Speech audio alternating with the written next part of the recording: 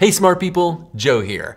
One of the things that's always bugged me about my name is that it's so ordinary. I mean, literally, since the 1800s, Average Joe has been synonymous with this image of like the most ordinary person out there. Which is totally unfair. Joseph is only the 8th most popular name in the US in the last 100 years. It should be Average Jim. And according to people who study demographics, the most average person alive is a right-handed 28-year-old Han Chinese man who speaks Mandarin, doesn't have a car or a bank account, and makes less than $12,000 a year. His name is probably not Joe either. In fact, when it comes to height, I'm above average for male Americans.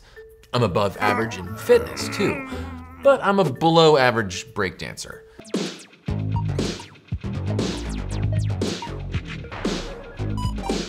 I'm also a below average knitter. And I am a stunningly average chess player. Now before all you armchair grandmasters make fun of me, chances are you are pretty average in a lot of things too. Because when you look at how many measures or data points tend to be distributed among a group, you're more likely to be closer to the average. Averages are all around us, but we have a hard time comprehending them. There was one study back in the 80s where 93% of Americans said that they were safer behind the wheel than the average driver. That's impossible. That's not how numbers work. But maybe we could wrap our heads around this idea a bit better if we expand our horizons beyond thinking about common stuff like height or ability or age and things like that. What if we consider everything? What is the most average thing?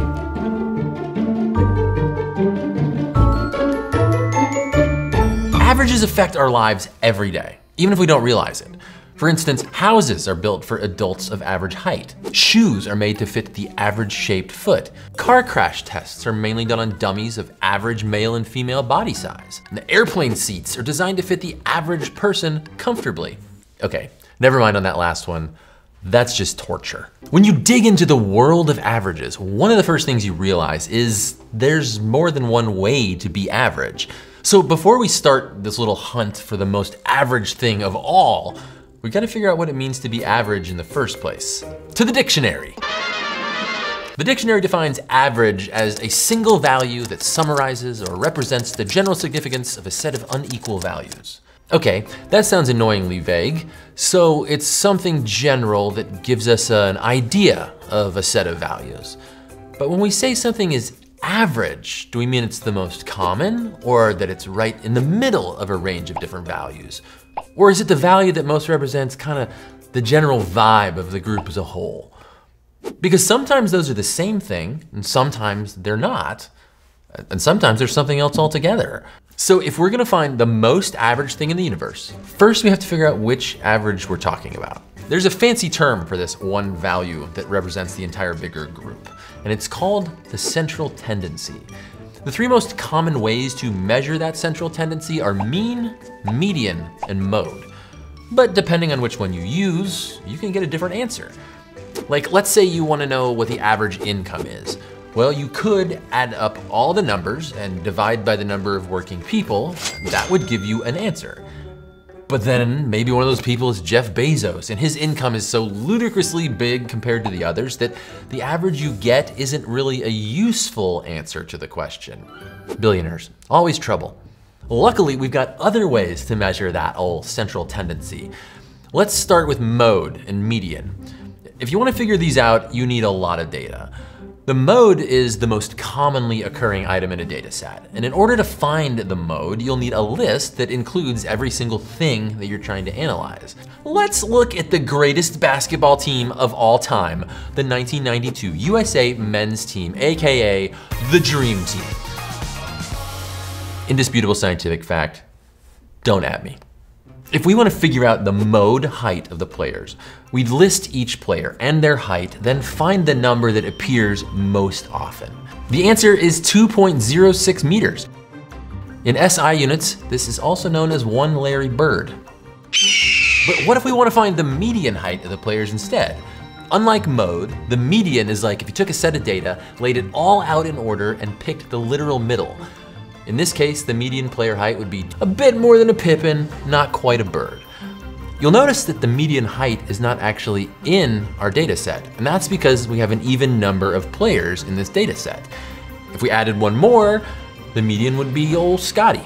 Now, for a fairly small data set, these are pretty trivial.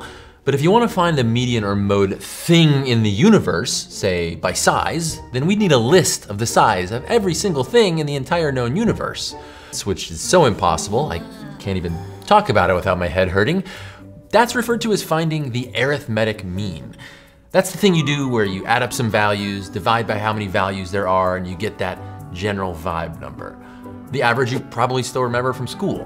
Mean is the average in batting average, or average rainfall.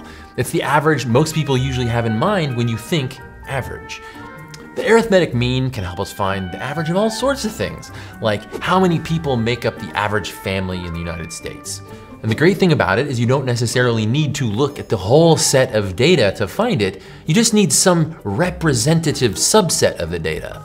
That way, we can use a small number of things we know to calculate the average number in that immensely larger set of things that we don't necessarily know. We just need some subset of data that accurately reflects the whole. Some limits, like say looking at data recorded between 1960 and 2021, and we can come up with a central value that tells us the average. It's 3.13 people, by the way.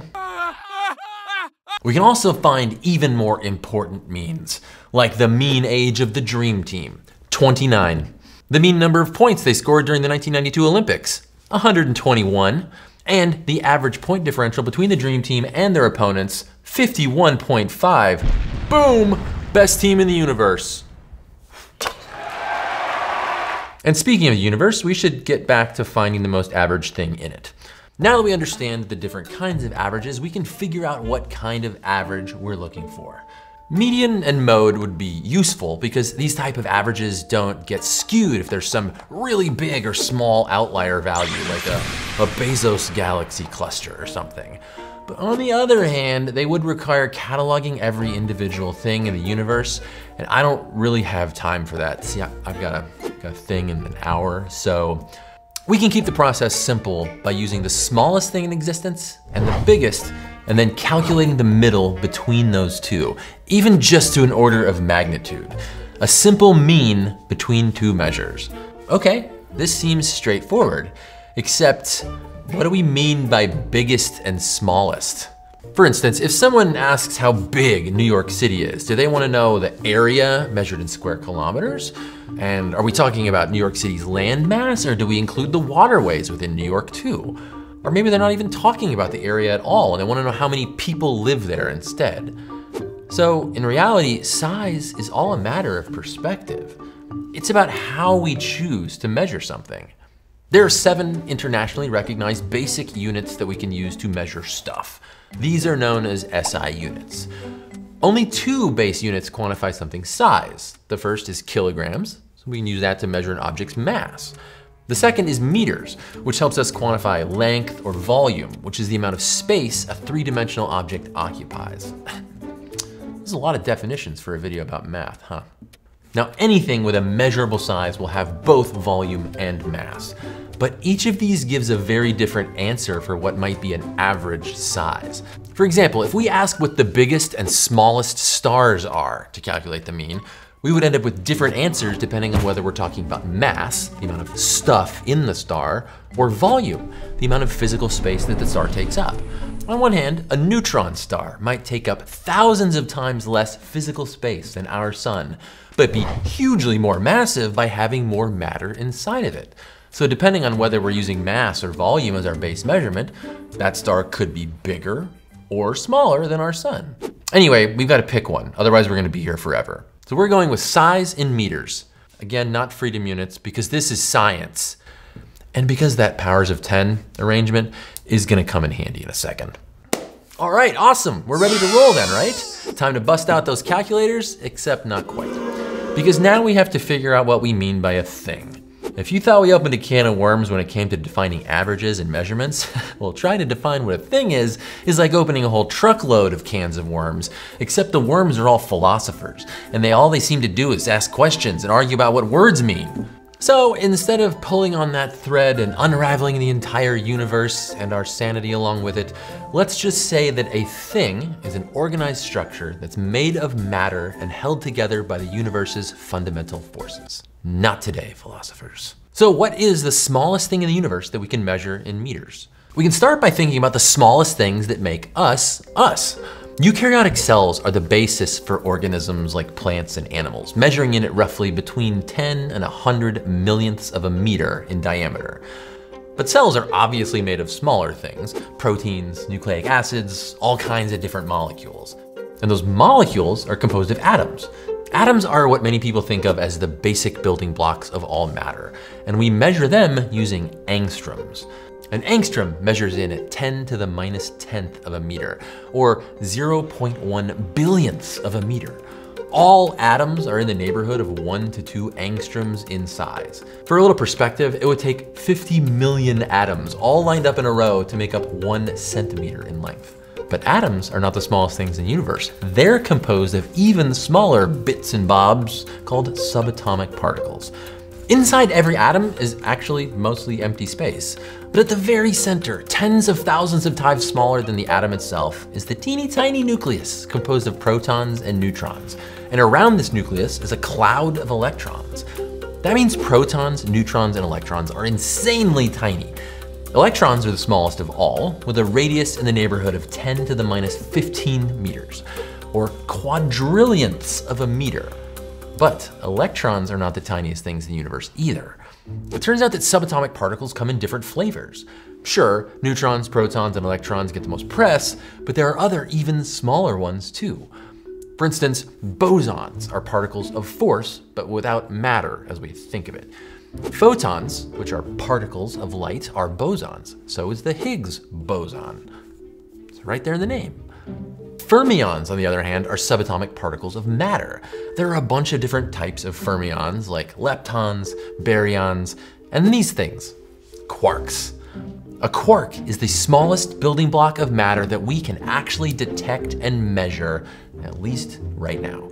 So we finally arrived at the smallest thing in the universe, a quark, which comes in at about 10 to the minus 18 meters. But these are just the smallest particles we can measure. Our current models of physics tell us with pretty good certainty that there are even tinier particles out there called neutrinos. But for our calculation, we're sticking with the quark because we can actually determine its size. 1 quintillionth of a meter, or 1 attometer, a 1 with 17 zeros in front. That is small. Now we've got to find the biggest thing in the universe. Since we're looking for the biggest thing held together with a fundamental force, it might be the whole known universe. That's because Einstein's theory of general relativity states that gravity is the invisible structure that holds all of space and time together. The visible universe is roughly 93 billion light years across, and that's expanding and getting bigger all the time. But we're looking for something that has structure or a pattern of organization. And frankly, we have no idea if the whole universe, like all of it, has any larger pattern of organization. It's kind of a mess, to be honest. Organization and actual structures likely only start at smaller scales. Galaxies have structure, like this one. So do galaxy groups, like this one, or this one. But there's an even bigger thing out there with a definite organized structure. These clusters of millions of galaxies known as galactic filaments. The largest known galactic filament is this beauty, the Hercules Corona Borealis Great Wall.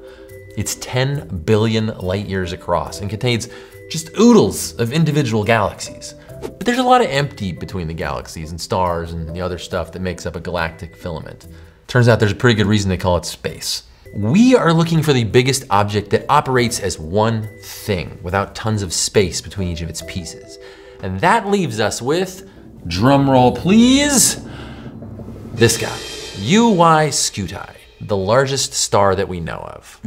Kinda looks like its name should be Ooey Scooty. This hypergiant star, at its largest point, has a radius of roughly 1,700 times that of the sun, and a diameter of about 2.4 trillion meters. That means that if you put its center where the sun sits in our solar system, its furthest edge would fill all the way up to Jupiter's orbit, even Saturn's maybe. That would not be great for Earth, by the way. Now it's finally showtime. We have our smallest thing, the quark, and our biggest thing, Ui Scuti. So our largest star at 2.4 times 10 to the 12th meters in diameter, the quark at 10 to the minus 18th meters. We find a power of 10 at the middle between these two numbers, adding 12 and 18, dividing by 2, and we're at 10 to the minus 3 meters, about a millimeter. You know what's about a millimeter in size? A tardigrade. Yeah, those cute little pudgy water bears everyone's always going on about. Well, I've got news for you. They're the most average thing in the universe. There, I said it. Now that I said it, I'm actually not sure if this new title makes them less special or more special. But remember, this only counts as an answer if we're thinking about the average size in meters of everything ever. And that's just one kind of average. Like the average would change if we tried to figure out what the most average thing in the universe was in terms of how many of them exist. Spoiler alert, there's only one Ui Scuti, but there are more than 1 vigintillion quarks. That is a real number. So if you wanted to find the mode, the most frequent value in this data set of everything in the universe, it's gonna be skewed by the thing that there are way more of, and the average thing then would basically be quark. The thing is, when most people think of averages, they're picturing all the things in a set put together, and then we figure out what this point is, the mean. But that's just not something we can do for every data set, especially one where it's impossible to have all the data, like the universe. In reality, there's a whole multiverse of possible averages, and different averages tell different stories, so use them wisely. Since you've made it this far, I'm gonna tell you what I think the weirdest middle of them all is. We're all the middle of our own universes. Like I'm in the middle of everything that I can see from here to the edge of the observable universe, 46.5 billion light years in any direction. And you're in the middle of your own observable universe that stretches the same distance in every direction. So I'm a middle, you're a middle, and it's different from everyone else's middles. So when it comes right down to it, being average, right in the middle, it's all about perspective and our relationships to objects, to space, even to each other. So if you ever feel average or stuck in the middle, maybe all you need is a change of perspective. Stay curious. Hey, thanks friends for watching this video and learning some pretty cool stuff with us. There is a link down in the description to our Patreon, where you can support the show directly, which is pretty cool, and we would really appreciate it if you check that out. Just head on down there, and while you're there, go ahead and make sure that you are subscribed, that you've given this video a little like, you know, all that usual stuff. You can even leave a comment. I'll probably read it, and I'll see you in the next video. It should be Ui Scuti. I like that better. Ui Scuti. That's not how we say that. Let's make a video.